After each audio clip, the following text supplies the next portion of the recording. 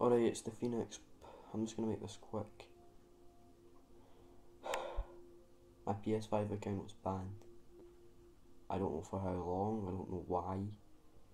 All it said my account was temporary banned, so at least it's not a permanent ban, but it's still a ban.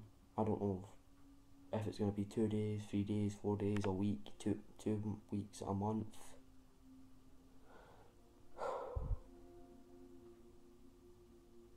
Basically, what I was trying to do, some stunt jumps in GTA Online, and I just got instantly kicked. And it said I was banned. I kept trying to sign in, and it didn't work. I'll make an update when I have more info.